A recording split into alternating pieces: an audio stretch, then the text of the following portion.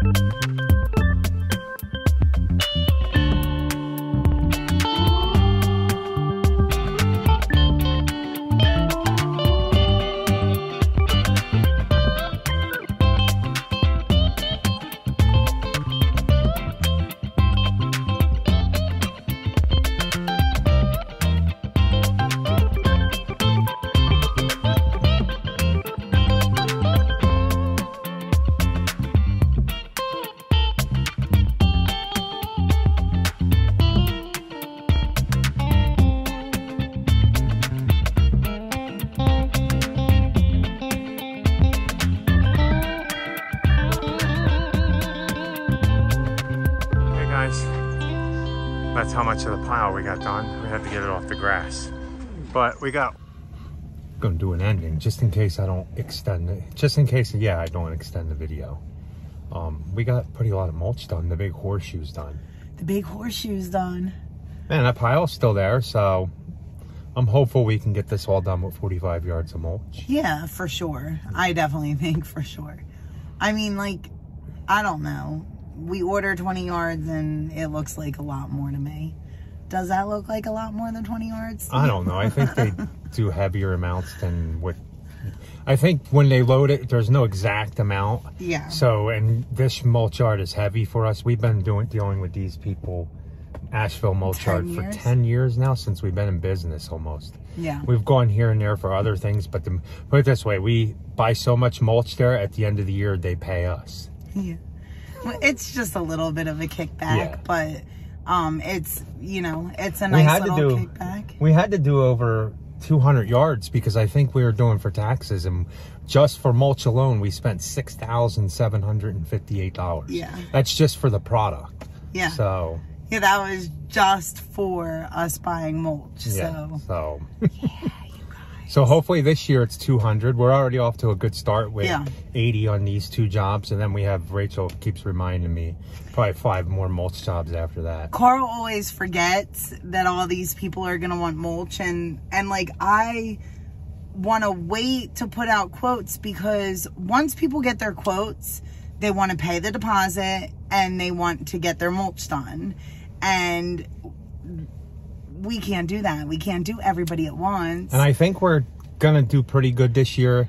We're actually gonna buy a big cart. You guys see me with the wheelbarrow. We're gonna buy a big cart eventually, especially for the next 45-yard one. This one I can have it dumped around the driveway, and then it's not that bad. But the other one, it's got to go all the way in the back, and even to get to there's the bed by the house is easy if we dump it in the driveway, but then all the beds are across the lawn and stuff like that. And just having this big 12 cubic yard cart that we're gonna get makes it easier. I mean, we did tie it to tarps and pull it last year, but I'm working a little easier this year and slower. Well, and that we couldn't tie the tarps and drag it all the way from the mulch pile all the way to like on the concrete. Yeah. Because then the tarp would last like what, a half hour at that point.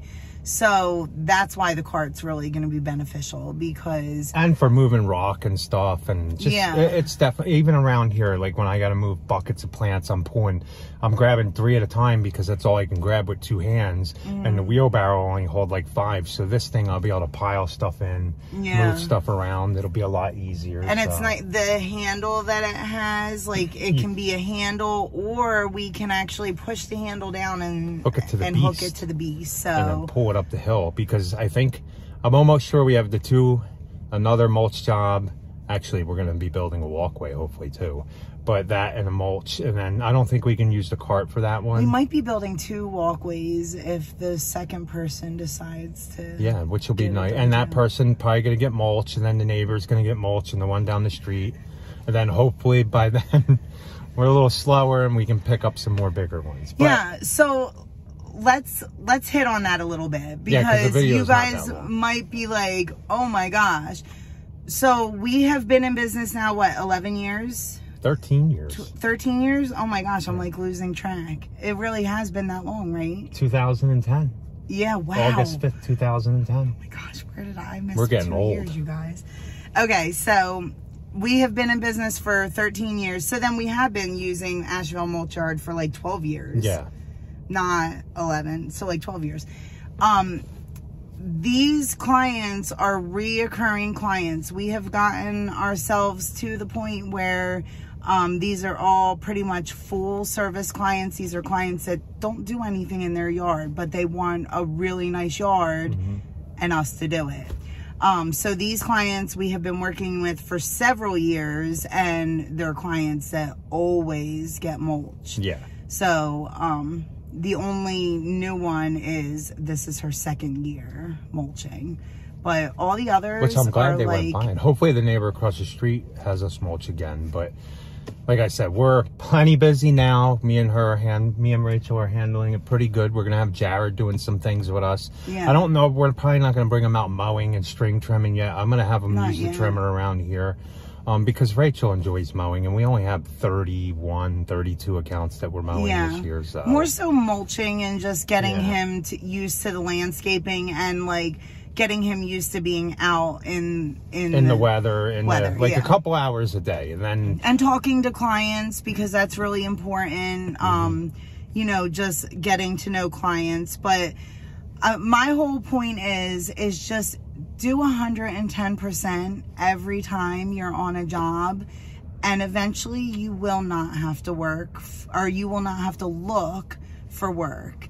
The work will come to you. People will appreciate your work value, your work ethic, and they'll come back to you. So I know that there's others out there that have been doing this for years, and you know the same thing, that it's these clients that are, you know, you do a great job for them, and they're really loyal to you. Yeah, they are. Customers, I hear a lot of guys say, oh, you can never trust a client. But if you get the right clients, you can trust. The clients are always good.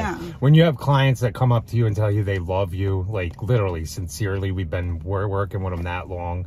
I mean, everybody's like family to us. So, and I know that people say, well, there's a fine line between, you know, your clients and you, and there is. Yeah, we're not drinking a beer with them and hanging out every day. Right, but you have to get to that point where you are almost like family. They have to trust who is coming onto their property, especially if they're not there.